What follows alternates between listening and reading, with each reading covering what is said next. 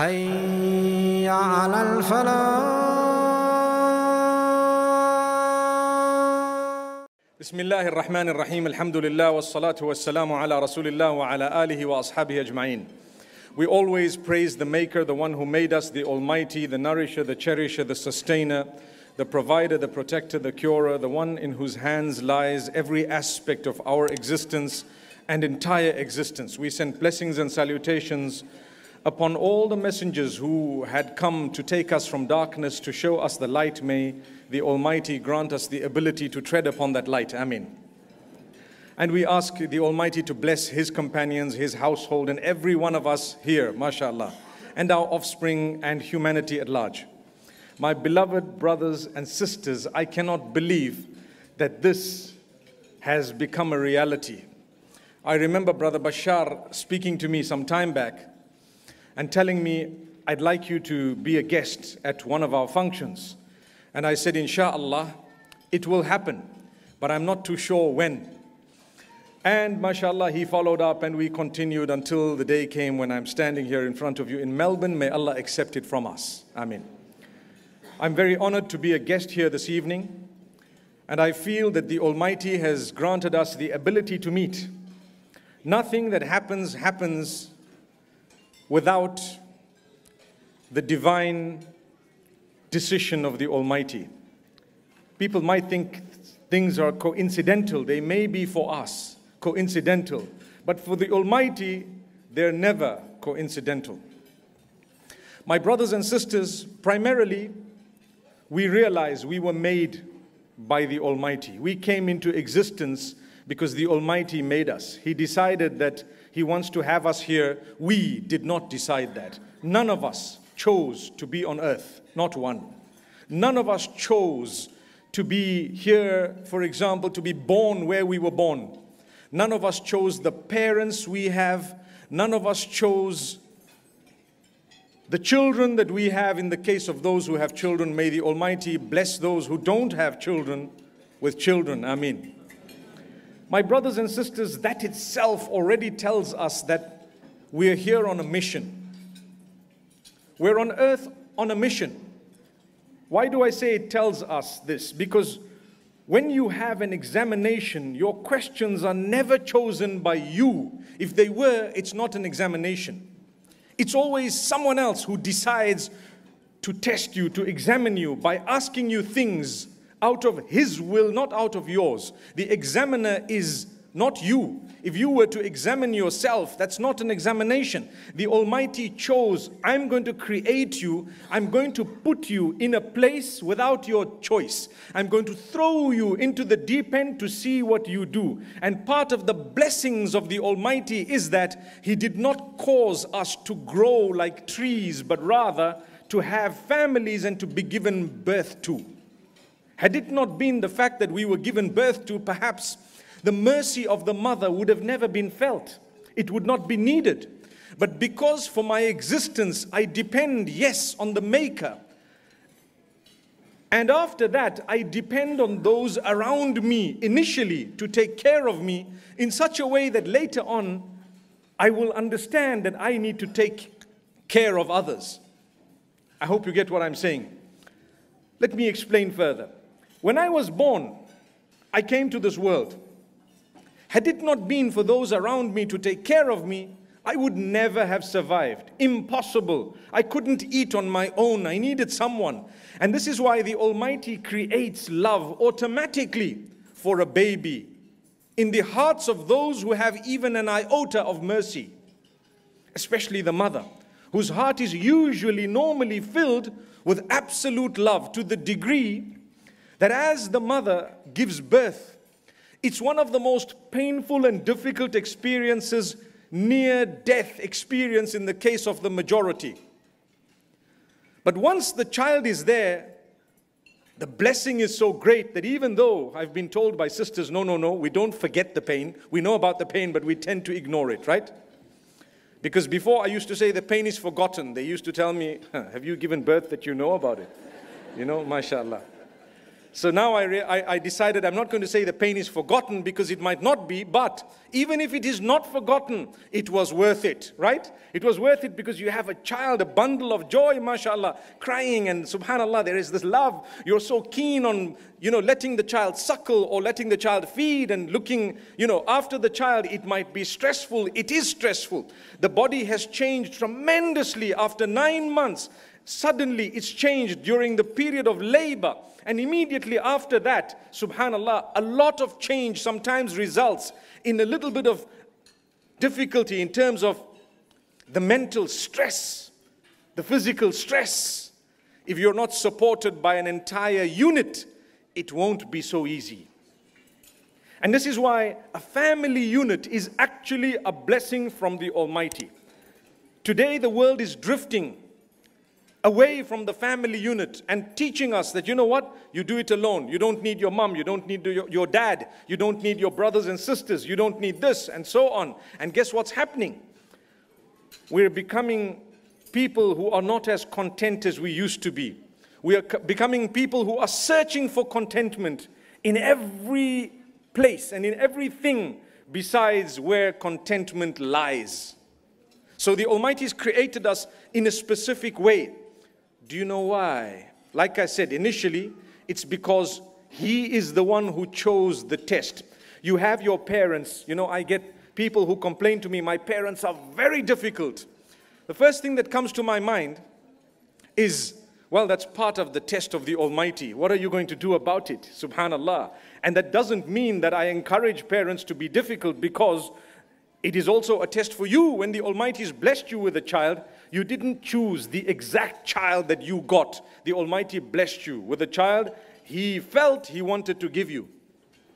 And so don't be so difficult, my beloved parents. Remember, the world is changing. It's part of your test to be polite, respectful, merciful, full of beautiful guidance, and at the same time realizing that as time passes, you will need to pass the baton to those children. I've always said this, and I want to say it again. When a child is born, almost all decisions are made by the parents, including the names you have, right? I have a name. I did not choose my name. Can I ask you by show of hands, who chose his or her own name at birth? Put up your hands. At birth, mashallah, you may have chosen it later on, right? But at birth, no, I don't think so. Unless your name is that was probably the cry that you had. Doesn't sound like English, does it? May Allah forgive us. We didn't choose. Later on, some people changed their names for whatever reason. I know some who changed their names later on. The Almighty's given parents that authority, such that all issues are controlled by the parents at a certain stage. When the child wears clothes, those clothes are purchased by the parents. The parents decide what type of clothes they want to buy, right? When the toys are bought, initially the parents decide. The child cannot even speak. You're going to buy this toy, you're going to do it this way, and the child is excited, mashallah. Let the child grow a little bit older. Guess what happens? The Almighty is showing you that your test is to pass the baton. While the child is under you, you need to inculcate in the child the goodness. If you don't, you're going to lose out, because as time passes, the child is no longer going to listen to you, and there will come a stage when the child will probably be disagreeing with you. Is it wrong? It's not wrong to disagree with your parents respectfully, where you feel that they are wrong. Respectfully, you discuss it, but it's wrong to be disrespectful.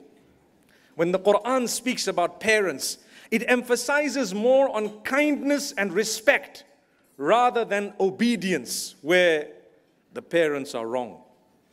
If the term obedience is used in the Quran regarding parents, it's only used where the Almighty says, when they're telling you to do something away from that which is correct, then don't obey them.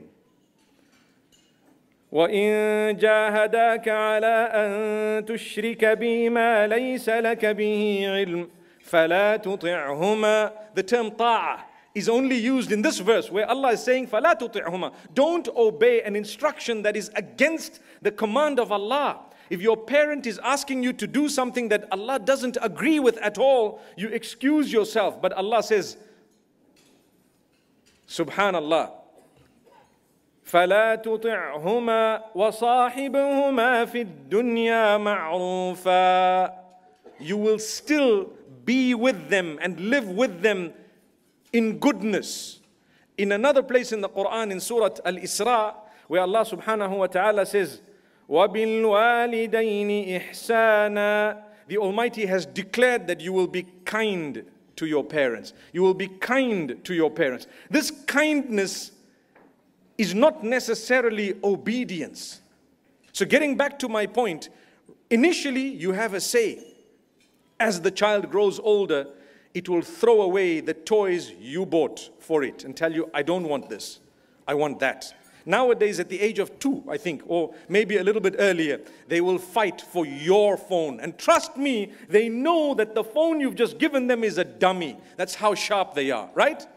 And they know not only that the phone you've now given them, which belongs to you, is, yes, it's true. They know that it's a genuine phone. They will know that this thing opens with your face, your eyes, your fingers, and your passcode. And they will even learn the passcode, as small as they are. But they cannot speak English or any language. Isn't that the Almighty telling us, showing us, son of Adam? Can I tell you what I learned? I think that the children of today are very sophisticated compared to what we were. You know, I'm a child of yesterday.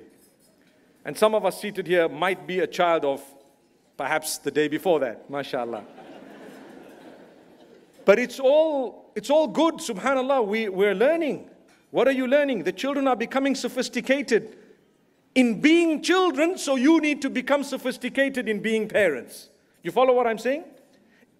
The methods that my parents used to raise me, many of those methods are redundant because they were raising children for a world that no longer exists. You follow what I'm saying? So therefore, if I were to employ the exact methods in every sense of the term, I would not be able to raise these children in a correct way. I need to realize that the Almighty is taking this away from me quicker and sooner. You know, back in the day, it went beyond all the way to marriage. I'm sure in some cultures, parents used to say, oh, my daughter, you know, you're of age. I found a very nice guy for you. Inshallah, you'll be getting married. And the daughter would be, yo, wow, I'm excited, you know. Subhanallah, gone are those days. That's history. The age of the dinosaur. La ilaha illallah. Right? Today your child will come to you and say, Dad, I met someone. La ilaha illallah. Right? How do you process that information? The world has changed. At times nowadays, our children meet people whom they would want to be spouses for themselves at workplaces or at colleges or elsewhere, who would be better candidates for that particular post than anyone we would ever come across in our day-to-day lives. And yet some parents are not prepared to even consider that. Look at how backward we've become. The children are sophisticated, but we are not as sophisticated in the upbringing of those children. So we have a problem with things that are not actually a problem. You follow what I'm saying? People are saying, well, I'm so scared. You know what? We're all in it together. Subhanallah. At times, your children nowadays will come up with ideas that are far beyond your imagination, because they are probably within the technological age such that advancement they kept up with and we did not. If you were to ask me how we know each other here, I would tell you a lot of it, if not almost all of it, is connected to technology, right? Subhanallah. And here we are with much love, with much, subhanallah, so much of good feeling and so on. Wallahi, my brothers and sisters, it's our duty to raise these children, to become children with values, with morals, by watching us from an early age being fair, being balanced, being filled with values, morals. When you take care of the orphans and the children, when they see that you are participating in the drilling of wells and in building homes or development that's happening in the third world or wherever it is needed, when they watch you day and night, they will develop that without you even realizing.